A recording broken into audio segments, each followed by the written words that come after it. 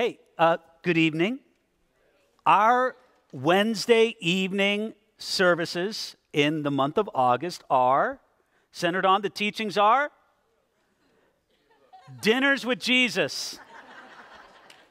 Is this the first one of the month? No, it isn't. It's the second one of the month. All right. Third. Is it the third one of the month already? No, it's only the 10th. All right. Stop doing that to me. So tonight, we're going to take a look at this wonderful meal with Jesus, the feeding of the 5,000. Please open up your Bibles to the Gospel of Luke, chapter 9. We're going to take a look starting at verse 10. Luke, chapter 9, starting at verse 10. And the apostles, when they had returned, told him all that they had done. Then he took them and went aside privately into a deserted place belonging to the city called Bethsaida. The apostles were sent out by Jesus in Luke chapter 9, verse 1.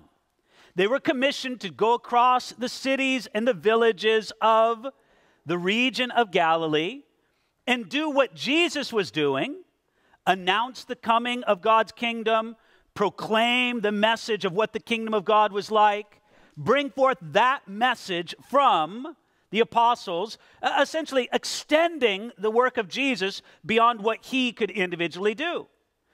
This was sort of the first preaching mission that the apostles went out on. And I can imagine that when they came back after that preaching mission, that they were exhilarated and exhausted. And they came back, and Jesus could sense something of this in them. And so what did he say? He said, hey, let's go aside to a deserted place. Let's take a break, guys. Staff retreat. We're going to get away. And I love how it says it there in verse 10. It says, and they told him all that they had done. Can you just see the apostles just bubbling forth? Jesus, we did this and this and this, and this happened good and this happened bad, and they're just pouring it out. Jesus says, guys, staff retreat. Let's get away to a deserted place. But you know, sometimes when you plan something like that, it doesn't always turn out the way you thought it might. That's when we come to verse 11. But when the multitudes knew it, they followed him. And he received them and spoke to them about the kingdom of God and healed those who had need of healing. Well, some staff retreat that turned out to be. You see, instead, a needy multitude comes to Jesus and the apostles, and Jesus says, guys, I know we had this staff retreat plan. We'll get to it later. I'll find a way to encourage you and refresh you. But you know what? There's a multitude that is needy. It says right there, when the multitudes knew it, they followed him, and instead of rejecting those needy people, did you see what it said there in verse 11? It says, he received them and spoke to them about the kingdom of God, and he healed them. Jesus had a wonderful attitude in that he received the people. He didn't run from the crowd. He didn't tell them to go away, but with love and with service, he said, I'm going to receive you and pour into you. Now, Jesus of Nazareth was the most unique person who has ever walked this earth because he was fully God and fully man. Or maybe a better way to state it is truly God and truly man. And in a way that's sort of beyond our ability to explain, his divine nature and his human nature existed together in one person. Jesus was not a man with a split personality. And neither nature canceled out the other. But what I want you to understand by saying that is that the divine nature of Jesus did not cancel out his human nature. He was human. He felt the things that humans feel. He became hungry. Did you know that God in heaven never becomes hungry? Jesus became hungry. Well, why? Because he stopped being God? No, but because he had a real human nature.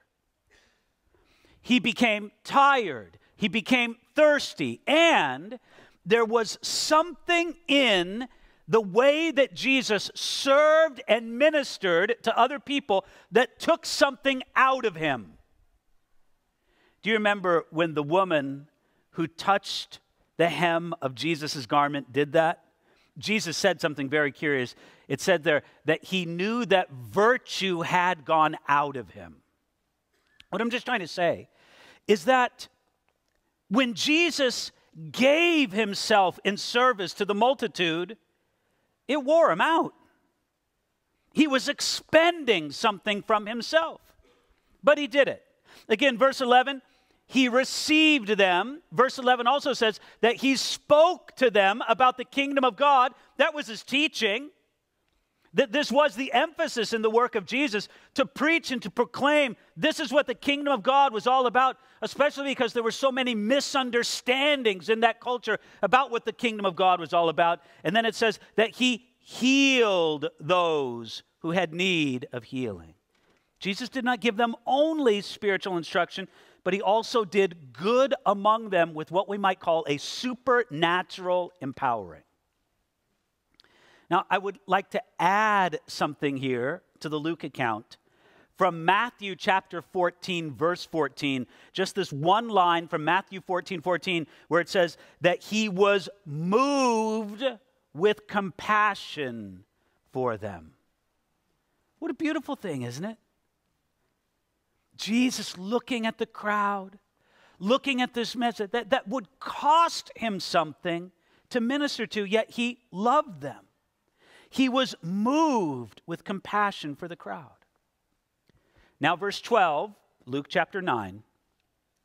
When the day began to wear away, the 12 came and said to him, "Send the multitude away that they may go into the surrounding towns and country and lodge and get provisions, for we are in a deserted place here."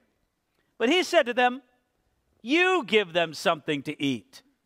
And they said, "We have no more than 5 loaves and 2 fish, unless we go and buy food for all these people." For there were about 5,000 men.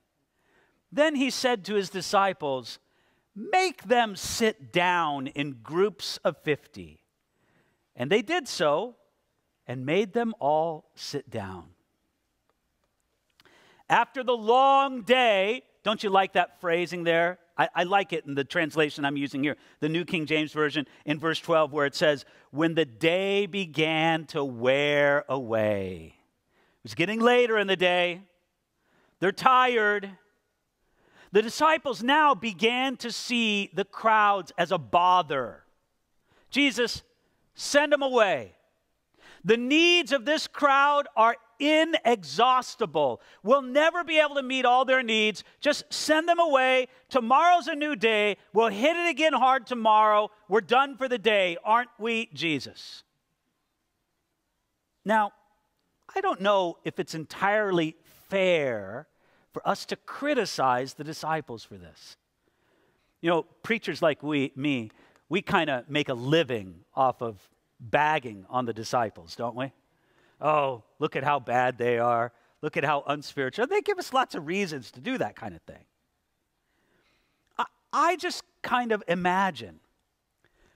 Well, can I pause right here?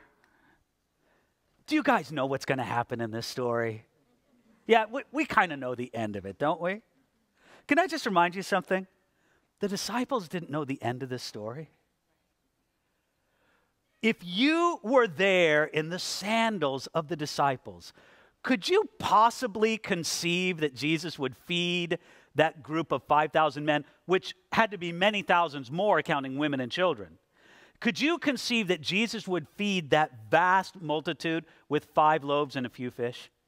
Would it even enter into your mind? I doubt it. I don't know if the disciples were being so much selfish as they were just saying, well, what else can we do? We really haven't experienced this with you, Jesus, before, where you feed a multitude miraculously. That hasn't been checked off on our list yet. And so maybe it's just a failure of imagination. They probably felt that they were doing something good for the multitude. Hey, let's let them go out and buy some food for themselves. We're doing them a favor, Jesus. We're not hurting them. But in verse 13, Jesus said something radical. He said, you give them something to eat. Can you imagine how the disciples looked at one another when Jesus said that? They probably laughed a little bit. What are you talking about? That must have sounded like a strange or even shocking request. It was obvious to them that they had nowhere near the resources. They didn't have enough combined food among themselves to feed themselves, much less the multitude. With that statement, Jesus challenged their faith and he challenged their compassion. Now, again, I want to emphasize that it probably wouldn't even enter the mind of the disciples, even in the smallest way, that God might provide for this multitude with a miracle. And they probably could have made a lot of excuses, legitimate excuses for why this couldn't happen. Jesus, look, for us to feed the multitude, this isn't the right place. This isn't the right time. The people can take care of themselves. And let me tell you something. These were people, and we know this not because we know them personally, of course, but we just know what life was like, at least somewhat back those centuries ago. These were people who knew what it was to skip a meal. You look at me and you say, David, I don't think you know what it is to skip a meal very often. But these were people who knew what it was. They were experienced in this. I mean, it was just like, for them to skip a meal or two, it was not going to be a crisis. Jesus, I just don't see how or even what the urgent need is to do this. Now, let me throw in something here from John chapter 6, verse 6, where it says this. He said this to test them, for he himself knew what he would do. That's why Jesus asked the question. Guys, I got a test for you. I know what I'm going to do here. You don't know what I'm going to do, but I know perfectly well exactly what I'm going to do. I want you to understand that for Jesus, this wasn't just about getting a job done, so to speak. It was about growing his disciples in faith, teaching them how to have a compassion that would trust God to do miraculous things. I'll throw in something else from the Gospel of John, or you could even quote it from the Gospel of Mark, chapter 6, verse 37, where we're told that 200 denarii worth of bread is not sufficient. I mean, we know in the Luke account that they said, we don't have the resources to do it. But the other Gospels fill in the account just how much they estimated. They did a quick calculation. They looked at the many thousands of people all over. They go, how much would it take to give everybody here just a little bit of food? It would take 200 denarii, which was well more than half a year's wages for a working man. Now, you know, I'm sure the disciples would say, Jesus, if we had that kind of money, we wouldn't waste it on a single lunch for this multitude. I mean, look, let's talk serious here. Let's talk good financial planning. Not that I'm an expert. But I would just say this, wouldn't you? That if you had 200 denarii, isn't it kind of a waste to blow it all on one extravagant lunch for everybody? You say, what? Okay, even if we had that money, Jesus, it's not worth it to put it into this. And I love that Jesus' attitude, not his words, but his attitude is something like this. Man, you have no idea the resources that I have. The disciples are kind of thinking along these lines. Jesus, if we had that kind of money, we'd never spend it on one meal for this crowd. They annoy us, and they're going to be hungry again a few hours later. Shouldn't we spend that money on something else? But Jesus said, guys, I've got ways to provide that you have no way of knowing. And Jesus said this to test his disciples. And I kind of think, let's pretend what the perfect faith-filled response from the disciples would have been. Let's pretend, okay? Here it is, the perfect response from the disciples. Master, I don't know where the food is to feed this crowd, but you are greater than Moses, whom God used to feed a multitude in the wilderness every day for 40 years. And God can certainly do a lesser work through a greater servant. Jesus, we know that you're greater than Elijah, whom God used to feed the many sons of the prophets through little food. And Jesus, what is more, the scriptures say that man shall not live by bread alone, and you are great enough to fill this multitude from the words of your mouth. That would have been awesome if the disciples would have said something like that. But that's purely from the realm of let's pretend. Jesus said, we're going to provide something for this multitude. The people are hungry. I will provide for them. Now, allow me just for a moment to make an analogy to the spiritual need of people right here, right now. Not only the people in this room, but I mean everybody in our community. I mean everybody in our state, everybody in our country, everybody across the world. People are hungry. They need spiritual nourishment. Whether they recognize it or not, they need it. And friends, people are hungry. And the atheists and the skeptics try to convince them that they're not hungry at all. People are hungry, and empty religion offers them some ceremonies or some rituals that can never satisfy. People are hungry, and religious showmen give them smoke and lights and grand productions. People are hungry, and entertainers give them loud, fast action, so loud and so fast that they don't even have a moment to think. People are hungry, but only Jesus has the bread of life. And this is what he wants to give to the people. So what does he do? Well, Matthew chapter 14... not Matthew 14, we're back in, Luke chapter 9. It says, verse 14, for there were about 5,000 men. He said to his disciples, make them sit down in groups of 50. Now, have you ever thought, how did they know there were 5,000 men here? Pretty easy when you break everybody down into groups of 50, isn't it? Jesus, he's pretty smart. Guys, we need to get a pretty good count of this, so break them down into groups of 50. So you could just imagine the disciples doing this organizing work. Okay, we need about 50 here, about 50 there. It gets everybody to sit down. Now verses 16 and 17. Then he took the 5 loaves and the 2 fish. Now, you know from the Gospel of John, it tells us where the 5 loaves and the 2 fish came from. Do you remember? Came from a little boy. There's a Bible commentator that I love to read. I read him all the time. He only writes commentaries on the New Testament. His name is William Barclay. Barclay's great. Wonderful insight into ancient history from Bible times. Great insight into Greek words. But sometimes I want to take my William Barclay commentary and throw it across the room. Because William Barclay, under the influence of, what would you call it?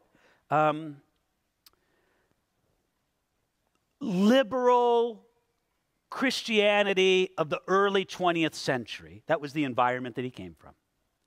He was fundamentally an anti-supernaturalist. And what this meant was he had this inescapable reflex where he always wanted to explain away a miracle in the Bible. So just anything he could reach for to say, it's not a miracle, he would explain it that way. So you know how he explains the feeding of the 5,000? This is so bad, it's good. That's why I'm sharing it with you. William Barclay said this: it wasn't a miracle of food being multiplied. It was a miracle of sharing.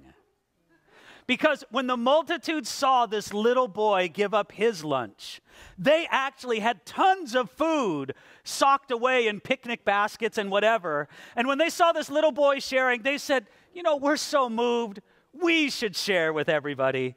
And it was a miracle of sharing. Mr. Barclay, thanks, but no thanks. I'll take your good, but you're wrong on that one. There's something amazing that happened with these 5 loaves and 2 fish. It says right in verse 16.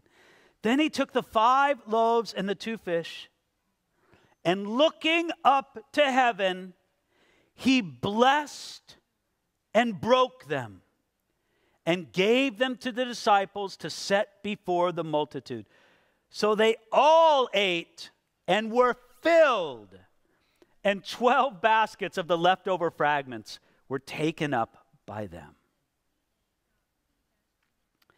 You know, it's easy to think that 5 loaves and 2 fish is a worthless contribution to the hunger need of a group of 10,000, 12,000 people, because it was 5,000 men, not counting women and children. You're talking about a huge group. But Jesus took those 5 loaves and 2 fish, and he looked up to heaven, and he blessed and broke them. All right, I need to have some real talk here about when we pray over our food. The biblical pattern. Now, you could pray over your food any way you want. I'm not telling you how to pray. I'm just telling you what the Bible means when it means about praying over the food. When Jesus says he blessed, it doesn't mean that he blessed the food. That's usually how we pray, isn't it? Now, again, God forbid I'd say, oh, that's a wrong prayer. You're in the penalty box for praying like that. I just want you to know that the biblical idea isn't to ask God to bless the food. It's to thank God that he has blessed you with food. That's really the idea. To bless God is to thank him. Jesus is blessing and thanking the Lord for the food that they have in front of him.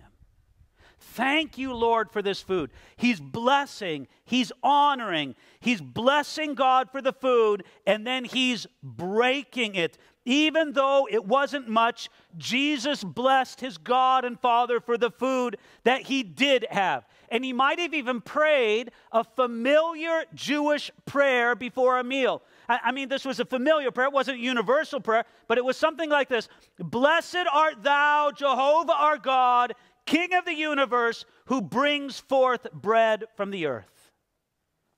Thank you, Lord, for this food. And what did he do? He blessed, he broke them, and he gave them to the disciples to set before the multitude. Okay, now you ask yourself the question, how did this miracle actually work? Well, the only way I can suggest, and let's be honest, the text doesn't tell us exactly, but I'll just tell you what makes sense to me, is that the miracle happened in the hands of Jesus, not in the hands of the disciples. So Jesus had a piece of bread in his hand. He tore off a piece and gave it to a disciple. Tore, and for some reason, the piece of bread, they never really seemed to get smaller. He just kept tearing pieces off of it. And I wonder, if there were 5 loaves, you know, did Jesus tear off about 1,000 pieces and that loave's done. Let me go to the next loaf. I don't know. I don't know how much he got out of each loaf. But he just kept tearing it off. It seems that the miracle happened in the hands of Jesus, and the disciples simply distributed it. And that's a little bit of a pattern for us, right? We can't work any miracles. Good heavens, not. But what we can do is take Jesus' mighty power and maybe just be a conduit for it. Distribute what Jesus has done and wants to do for people. He just kept providing. A remarkable miracle could happen. And listen, I know, I understand that someone who's skeptical of the things in the Bible would look at this and just say, come on. I really only have one answer to that. The one cross-reference I would make for the validity of a miracle like this happening is Genesis 1:1.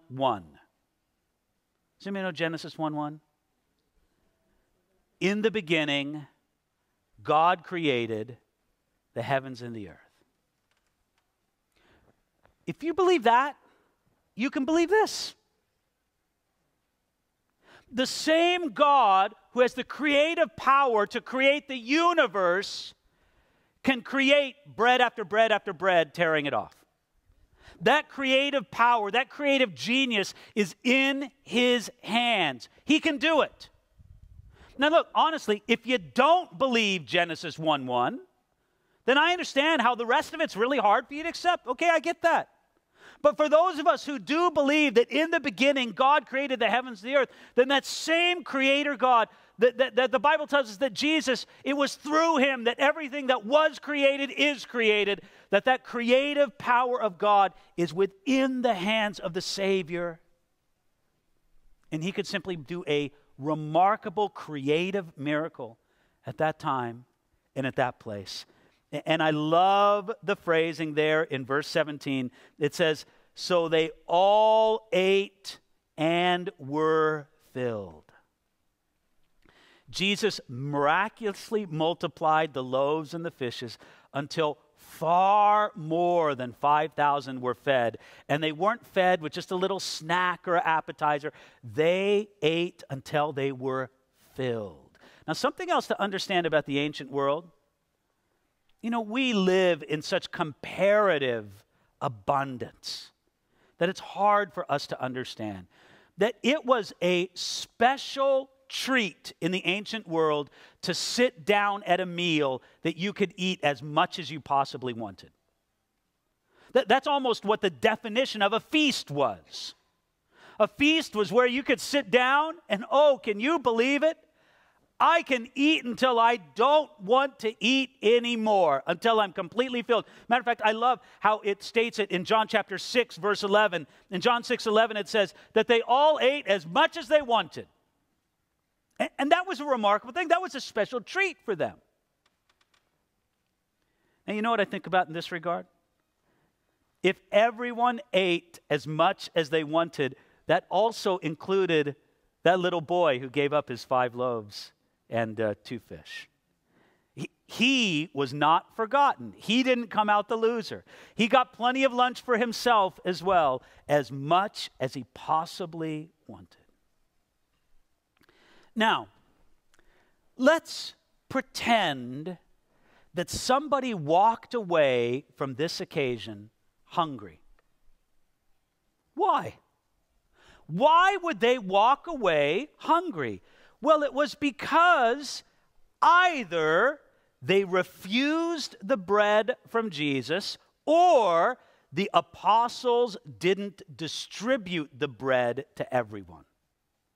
Those are the only 2 reasons I can figure out. They said, no, I don't want it.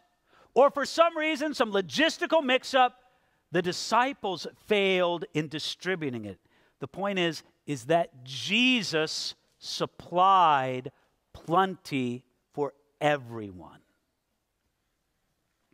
Now, friends, Jesus can supply enough that we need. He is a God who provides. I got a book a long time ago that sort of analyzed and categorized artwork on the catacombs of Rome, because Christians would paint on the walls of those catacombs. And what was very interesting is a very familiar motif on the catacombs of Rome were the loaves and the fishes of the feeding of the 5,000. They understood, they remembered, Jesus feeds us, the bread of life, all that we need, again and again and again. Jesus does tremendous things. I would say that the feeding of the 5,000 gives us at least 3 principles about the way God provides. Number 1, we should always thank God for and wisely use what you have. Don't you think it's amazing that when Jesus fed this multitude, he started with what he had? Secondly, we need to trust that God has unlimited resources. Look, our resources are limited. Of course they are. But God's resources are unlimited. And number 3, this is very important. Never waste what God gives you. Did you see that they went around and picked up the fragments? That would have been a pretty easy day to leave all that stuff behind. Just to say, well, forget it. We don't need it. We've got Jesus. He can create bread anytime. She said, no, I want you to pick it up. Never waste what God provides. And Jesus did this remarkable miracle. Matthew chapter 14, verse 21 says that those who had eaten were about 5,000 men, besides women and children. A huge crowd. Now, before we leave this story, I want to remind you of how prominent it is. This is one of the rare miracles of Jesus that appears in all 4 Gospels.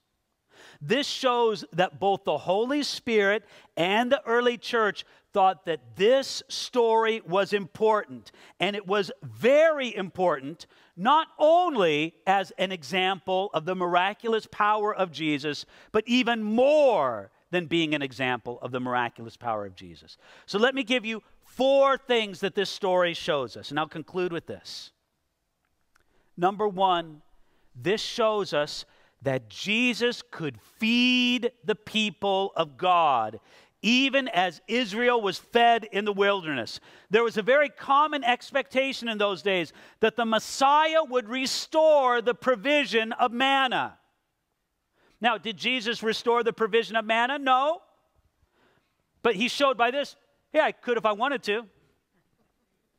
This added to the messianic credentials of Jesus.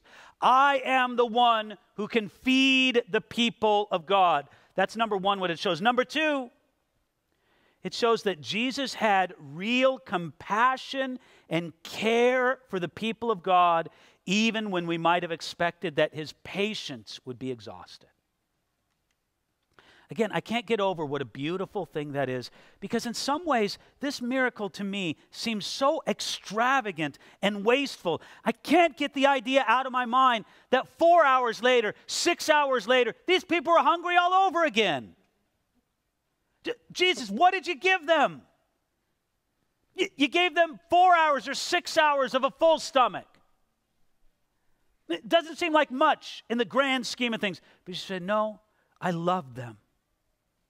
I showed them the love of my Father in heaven. And that is something that can never be taken away. So number 2, it shows that Jesus had compassion and care for the people. Number 3, it showed that Jesus chose to work through the hands of the disciples, even when it was not essential to the immediate result. Jesus could have chosen several different ways to distribute that bread and those fish, but he decided, no, I'm going to do it through the hands of my disciples because I want to use my willing people to do their work. And then finally, this is a tremendous preview of what sometimes is called the great messianic banquet that the Messiah will enjoy with his people. You can't read this account of the feeding of the 5,000 without saying, man, that would have been pretty cool to be there. Well, in a sense, you are going to be there. You are going to sit down with Jesus the Messiah and all of God's people together in an orderly, organized, glorious way, and we will have a wonderful messianic banquet in heaven, enjoying every good thing that God has given to his people. He says, I have this for you. Friends, we need Jesus Christ, the bread of life, and he offers himself to us in just this form if we will take him and receive him. That's what we should do right now. Let me pray towards that end. Father in heaven,